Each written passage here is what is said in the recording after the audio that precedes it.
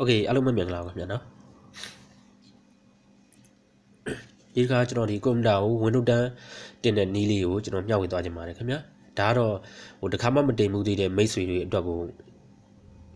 ကျွန်တော်ရည်ရွယ်ပြီးတော့ကျွန်တော် share လုပ်တာပါ Okay အဲ့တော့ကျွန်တော် Windows 10ကိုကျွန်တော်ဒီ USB stick လေးနဲ့ကျွန်တော်တင်ပါမယ်ဒီ USB stick ထဲမှာကိုကျွန်တော်ဒီ Windows 10ပေါ့နော် Windows 10ကိုကျွန်တော်ကဒီ boot device ဖြစ်ကျွန်တော်ထည့်ထားတာရှိပါတယ်ဒါကြောင့်ကျွန်တော်ဒီ USB လေးနဲ့တင်မှာဖြစ်တဲ့အတွက်ကြောင့်ကျွန်တော် USB လေးကိုထိုးလိုက်ပြီထိုးပြီးကျွန်တော်ဒီကွန်ပျူတာကကြတော့ boot key ကကျွန်တော်ဒီမှာ F12 ပေါ့နော်ကွန်ပျူတာတစ်လုံးနဲ့တစ်လုံးတော့မတူပါဘူးเนาะမတူပါဘူးဒီ boot key ခေါ်တဲ့ခါပေါ့နော်ကျွန်တော်ကွန်ပျူတာကြတော့ဒီ F12 ပေါ့နော် power clock လေးကိုနှိပ်ပြီးတော့ကျွန်တော် power clock ကိုကျွန်တော်နှိပ်ထားပြီးတော့ဒီမှာ okay တက်လာမယ်ဆိုရင်ကျွန်တော် boot key ကိုခေါ်လိုက်ပြီOkay ဒီမှာဟိုသူပြလိုက်မယ်နော်ဒီပေါ်မှာဟိုကျွန်တော်ကကြတော့ဘာလဲဆိုဒီမှာ boot manager ပေါ့နော် boot manager မှာကျွန်တော်ကကြတော့ဒီမှာ USB နဲ့ကျွန်တော်တင်မှာဖြစ်တဲ့အတွက်ကြောင့်မလို့ဒီမှာပေါ်မှာဒီမှာ hardware drive ရှိလိမ့်မယ်ဒီအောက်ကကြတော့ USB ဒီအောက်မှာဆိုတော့ CD ပေါ့နော်ဒီ CD နဲ့ကျွန်တော်အတင်မယ်ဆို CD ပေါ့နော်ကျွန်တော်ကဒီ USB နဲ့ဖြစ်တဲ့အတွက်ကြောင့် USB ကိုရွေးပေးပါမယ်USB ရွေးမယ်ဆိုရင်ကျွန်တော်တို့ကဒီမှာ keyboard ပေါ်ကနေပဲကျွန်တော်အလုပ်လုပ်လို့ရမယ်ပေါ့နော် keyboard ပေါ်ဒီ down arrow လေးတွေနဲ့ကျွန်တော်တို့ကဒီဟိုအလုပ်လုပ်မှရမှာပေါ့နော်ဒီ mouse ကကျွန်တော်တို့အလုပ်လုပ်လို့မရသေးပါဘူးဟိုအဲ့ဆိုတော့ကျွန်တော်ဒီမှာအောက်ကိုချလိုက်မယ်ဒီလိုကျွန်တော်ရွေးပြီးသွားပြီဆိုရင်ကျွန်တော် enter ကိုခောက်မယ်နော် Okay enter ခောက်ပြီဆိုဒီမှာသူကပြောတယ်ဒီset up မှာကျွန်တော်ကဘာ system နဲ့သူကတင်မလဲပေါ့နော်ကျွန်တော်ကဒီမှာ64 bit နဲ့တင်လိုက်မယ်ပေါ့နော်64 bit နဲ့ကျွန်တော်တင်မယ်ဒီမှာ enter ခောက်မယ် Okay ဒါဆိုရင်သူက file သွားနေပြီပေါ့နော်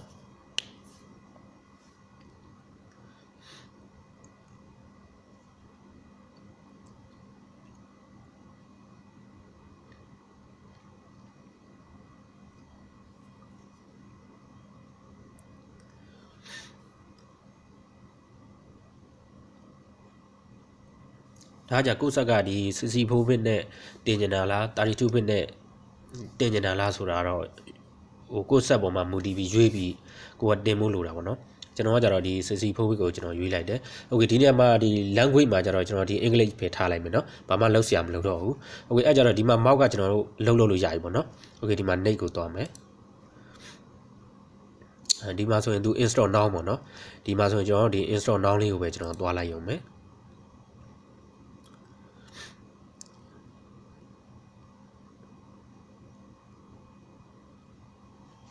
Okay ဒီနေရာမှာ तू ကကျွန်တော်ဒီ website ထဲကနေပြီးတော့ဒီကျွန်တော် link အနေနဲ့ link နေရာနေကျွန်တော် down ထားတဲ့ဒီ window ဖြစ်တဲ့အတွက်ကြောင့်မလို့ तू ကဒီမှာ window ကျွန်တော်ဒီ product key တောင်းတာပေါ့နော်ဒီနေရာမှာ तू က key ထည့်ခိုင်းတယ်ဒီကျွန်တော်ဒီ adobe လုံးမဲ့ key လေးပေါ့နော်ထည့်ခိုင်းတယ်ကျွန်တော်မှမရှိတဲ့အတွက်ကြောင့်မလို့ကျွန်တော်ဒီမှာ I don't have a product key ပေါ့နော်ကျွန်တော်သွားမယ်Okay ဒီနေရာမှာကျွန်တော်ကဟိုဘာ system နဲ့ဒီ operating system မှာကျွန်တော်ဘာ system နဲ့တင်နေတာလဲဆိုတော့ရွေးဖို့လိုပါတယ်เนาะကျွန်တော်ကကြတော့ဒီမှာဒီမှာ home ရှိလိမ့်မယ် home and ရှိလိမ့်မယ်ကျွန်တော် language ရှိလိမ့်မယ်အောက်မှာဒီမှာ education ရှိလိမ့်မယ်ကျွန်တော်ကကြတော့ဒီမှာကျွန်တော်ဒီ Windows 10 Pro လေးပဲကျွန်တော်တင်လိုက်မယ်Okay ဒီမှာ name ကိုသွားမယ်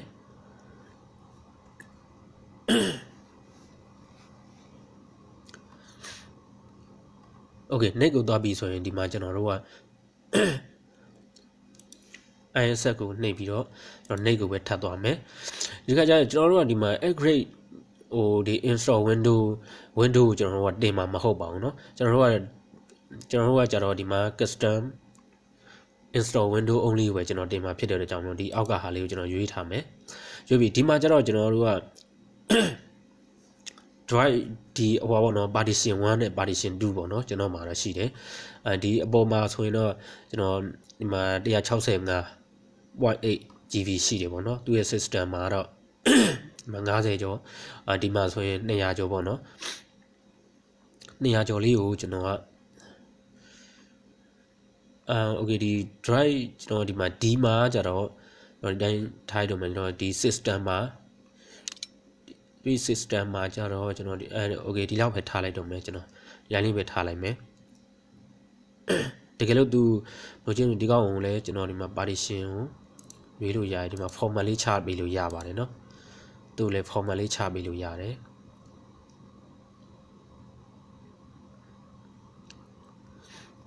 โอเคသူ့ကို format လေးချပြီဆိုရင်ကျွန်တော်တို့ကဒီမှာ name ကိုသွားလိုက်ပြီเนาะโอเค name ကိုသွားပြီကျွန်တော်တို့ကဒီမှာဟိုသူ့ဒီရာခိုင်နှုန်းလေးပြည့်သွားတဲ့အထိကျွန်တော်တို့ကစောင့်ပေးရမယ်ပေါ့နော် copy window file ပေါ့နော်သူ copy ယူပြီးတော့ဒီ install မောင်းနေပါတယ်ဒီဟာလေးကိုကျွန်တော်တို့ဒီသူ့ရဲ့ percentage လေးပြည့်သွားအောင်ကျွန်တော်စောင့်ပေးမယ်ဒီမှာ installing window ပေါ့နော်သူ install မောင်းနေပါတယ် okay အဲ့တော့ကျွန်တော်ဒီ video လေးကိုကျွန်တော်ခဏလေးနားထားပါမယ်ဘာကြောင့်လဲဆို video တအားကြီးရှည်သွားမှာဖြစ်တဲ့အတွက်ကြောင့်ပေါ့နော်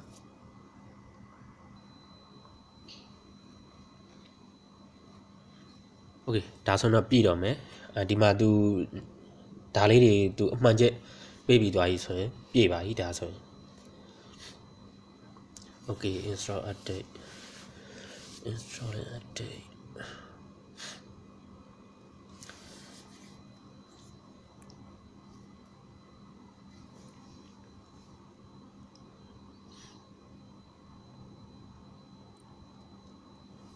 okay အောက်ဆုံးကဒီမှာ finish app ဆိုတဲ့ဟာလေးကိုအမှန်ချက်ပေးပြီးသွားရင်တော့ပြီးပါပြီဒါဆိုဒါကျွန်တော်ဒီ USB တွေကနေသူ install မောင်းနေတာပေါ့နော်ကျွန်တော် window computer တွေကို okay ပြီးတော့ပါပြီ window ကကျွန်တော်ဒီ restart ကျသွားပါမယ်ကြာပြီးပြန်တက်လာမှာပေါ့နော်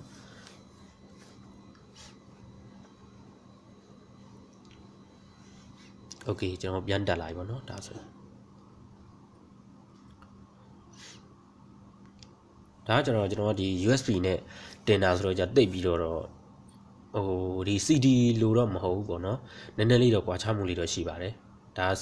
CD နဲ့ကတော့ကျွန်တော်မတင်ဘူးပေါ့နော်ကျွန်တော်ဒီ USB နဲ့ပဲကျွန်တော်ကတင်တာများပါတယ်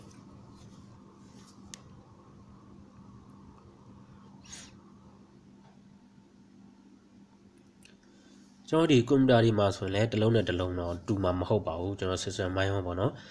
system မိုင်းတွေလည်းမတူတာဖြစ်တဲ့အတွက်ကြောင့်မလို့နည်းနည်းကွဲပြားခြားနားမှုလေးတွေတော့ရှိပါလိမ့်မယ်ကျွန်တော်ဒီ boot key ခေါ်တာမျိုးလေးတွေပေါ့နော်တစ်လုံးနဲ့တစ်လုံးတော့မတူပါဘူး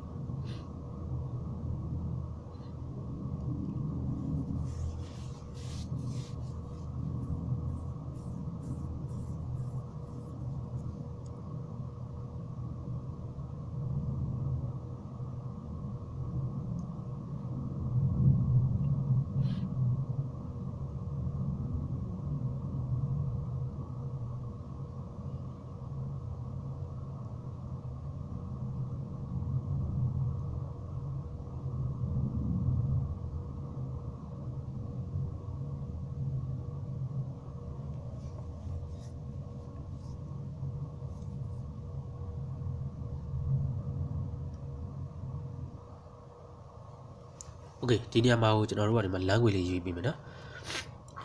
language ကဒီမှာကျွန်တော် United States ပဲထားလိုက်မယ် Okay ဒီမှာ yes ပေးလိုက်မယ်နော် Okay ဒီမှာကြတော့လဲကျွန်တော်ဒီမှာ US ပေါ့နော် US ပေးလိုက်မယ်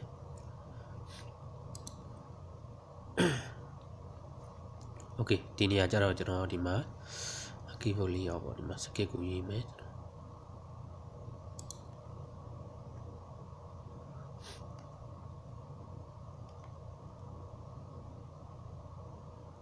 Okay ဒီမှာ तू က internet ချိန်မလားပေါ့နော် तू ကမေးပါတယ်ဒီမှာ I don't have internet လို့ကျွန်တော်ပေးလိုက်မယ်နော်ဒီမှာ internet ချိန်မယ်ဆိုရင်လည်းချိန်လို့ရပါတယ်ကျွန်တော်မချိန်တော့ဘူးပေါ့နော်မချိန်တော့တဲ့အတွက်ကြောင့်မလို့ဒီအောက်နောက်မှာဒီမှာ I don't have internet ပေါ့နော်ကျွန်တော်ဒီမှာ internet မရှိဘူးဆိုတာဖြေလိုက်မယ် Okay ဒီနေရာမှာကျွန်တော်ဒီမှာ container ပေါ့နော်ဒီမှာလည်း I don't have ပါမယ်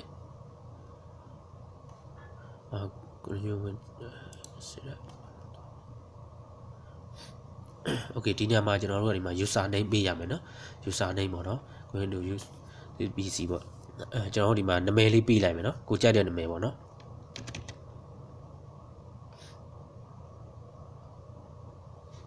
ကိုကြိုက်တဲ့နာမည်ပေးမယ် sorry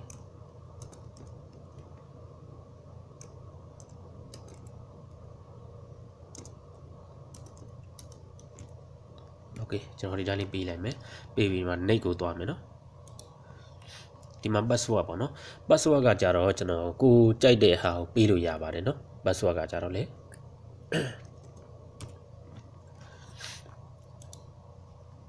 Okay confirm password ခုနလိုပဲပေါ့နော်နေ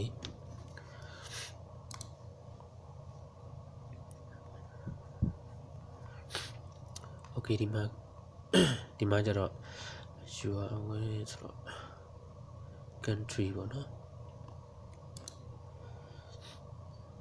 Okay ထိုင်တော့ကျွန်တော်ဒီတိုင်းပဲထိုင်တော့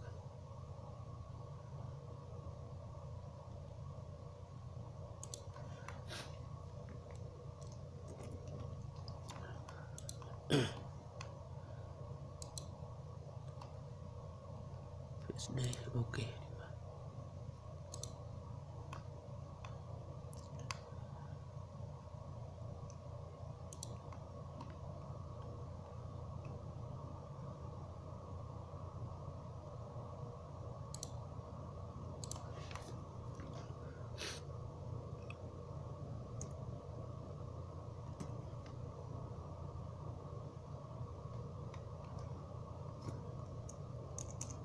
ဒီမှာじゃကျွန်တော်မတူတဲ့ဟာလေးပေးလိုက်မယ်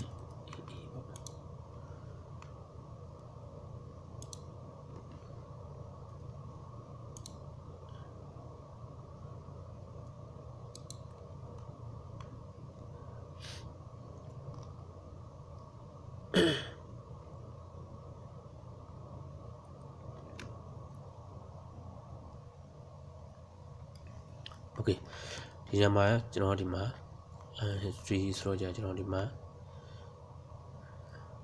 by with history ဆိုတော့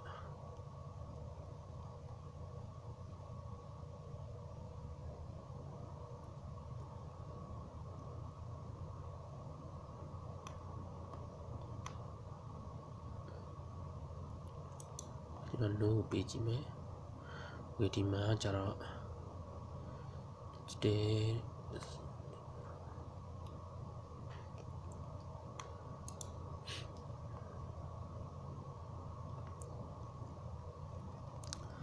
ရော့ပိုင်းပေါ့နော်ဒီမှာ asset ကိုပဲပေးမယ် Okay ဒါဆိုရင်တော့ကျွန်တော်ရပြီပေါ့နော်ဒါကကျွန်တော်ဒီ Windows 7နေပါနဲ့တော့မတူဘူးပေါ့နော်တင်ရတာကျွန်တော်ဒီ Windows 10ကကြတော့ပို့ပြီးတော့လဲကျွန်တော်တို့လုံခြုံမှုတော့ပိုများတယ်ပေါ့နော်ဖြစ်ရတာတွေလည်းများတယ်ကျွန်တော်တို့ဒီ Windows 10ကကြတော့ဒါကြောင့်လဲသုံးတာလည်းများကြတယ်ပေါ့နော်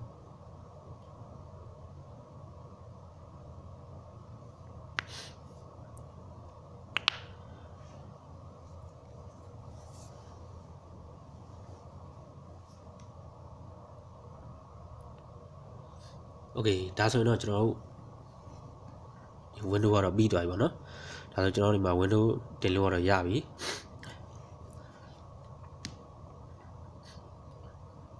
ကျွန်တော်ဒီ window ကကျွန်တော်ဒီမှာ activate ဖြစ်လာပါလားဆိုတာတော့ကျွန်တော်ကြည့်လို့ရရပါတော့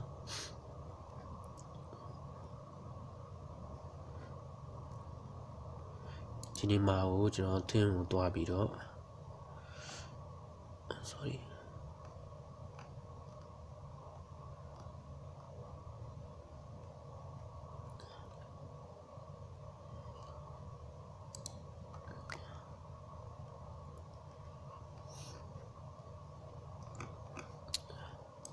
okay ဒီမှာကျွန်တော်တွားကြည့်မယ်ကျွန်တော် file နဲ့ကနေပြီးဒီမှာနော် PC ပေါ်မှာကျွန်တော် right click လေးထောက်ပြီးတော့ကျွန်တော်ဒီမှာ property လေးတွားမယ်နော် USB ထဲမှာပြည့်နေပြီဒါဆိုရင်ဒီမှာကျွန်တော်ကြည့်မယ် connect to the internet to တဲ့ activate window ပေါ့နော်ဒီ window activate လုပ်တဲ့ခါမှာကျွန်တော်ဒီမှာ internet ဖွင့်ပြီးတော့လုပ်ပါလို့သူကပြောတာပေါ့နော်ဒါပေမဲ့ကျွန်တော်တို့ကဒီ window ရဲ့ကျွန်တော်ဒီ key မရှိဘူးပေါ့နော်သူ့ရဲ့ browser key မရှိတဲ့အတွက်ကြောင့်မလို့ကျွန်တော်တို့ကဒီတခြားကျွန်တော်တိုးနေပဲကျွန်တော်တို့ကဒီ activate ဖြစ်အောင်လုပ်ရမှာပေါ့နော်